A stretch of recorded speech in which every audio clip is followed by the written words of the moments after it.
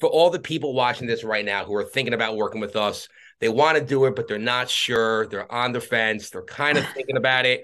What would your, knowing what it's like to be in their shoes not that long ago, what would your advice to be to anybody who's thinking about doing something with us, but they're not sure yet?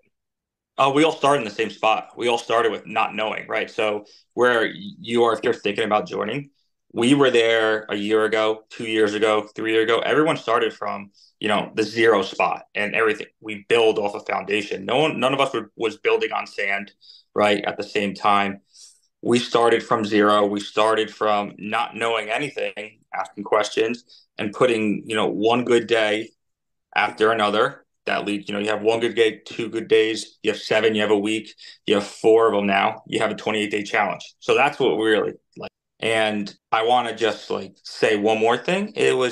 I did all this on a torn ACL. So I blew out my knee last year, Remember that. probably, actually, no, 11 months ago. And during the summer, I'm not an athlete anymore, so I didn't feel the need to rehab it right away. It took me a couple of weeks to, put weight on it.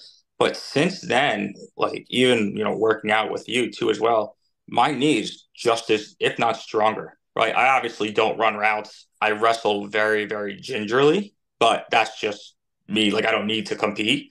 But as for lifting, running, chasing my daughter around, I could do everything I have, which actually has maybe postponed the surgery. Not to say that's the answer, but I've gotten, rehab out of it too as well.